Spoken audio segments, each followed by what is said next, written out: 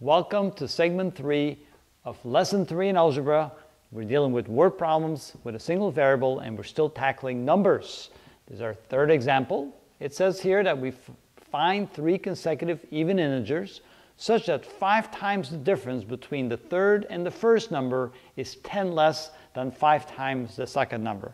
And that's one of those problems that can really throw your brain into a knot, can it?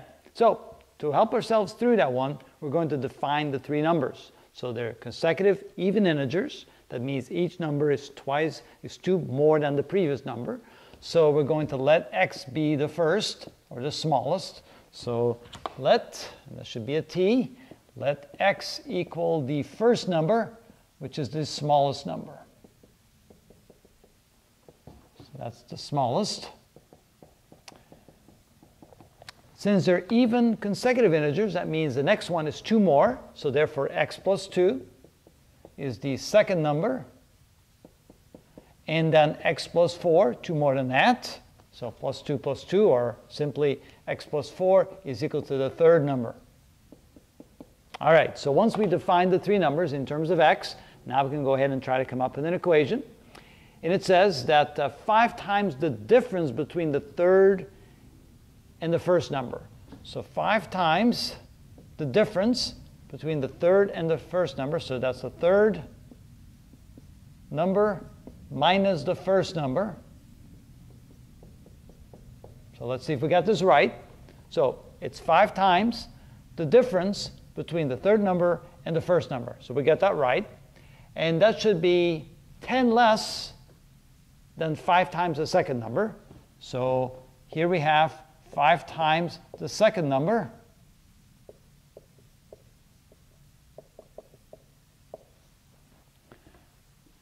And this is 10 less than this. So it's this minus 10. So this is equal to 10 less than 5 times the second number.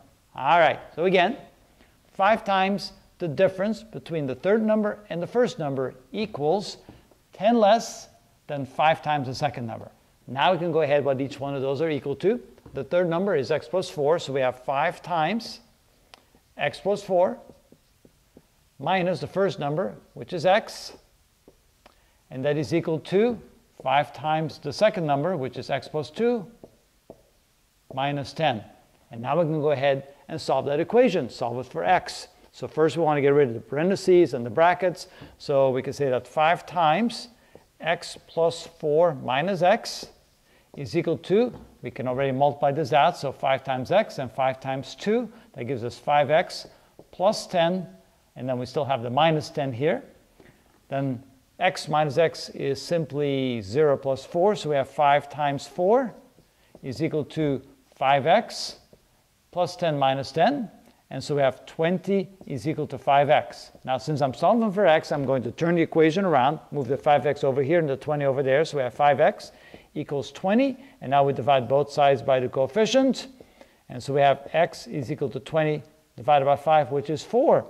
And again, up here we said x is equal to the first number, so the smallest is equal to 4.